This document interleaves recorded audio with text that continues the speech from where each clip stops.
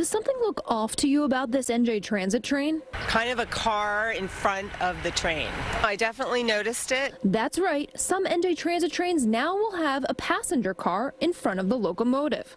And here's why. A car with positive train control is placed ahead of a locomotive that doesn't have it yet. Some riders are frustrated, running to hop on the first passenger car, then finding the doors are locked. At Fast City writes, the looks on people's faces when they walk all the way past the cab and realize the car is unusable.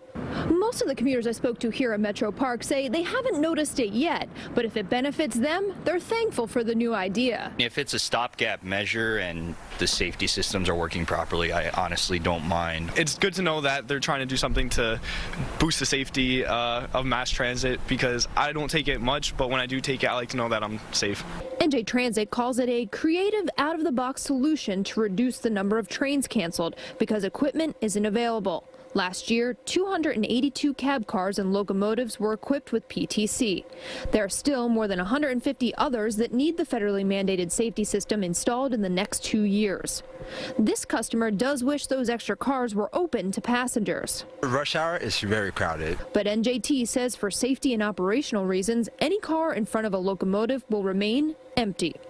At Metro Park Station, Meg Baker, CBS 2 News. NJ Transit says to commuters expect to see the situation on various lines as the agency continues to perform routine maintenance and required inspections.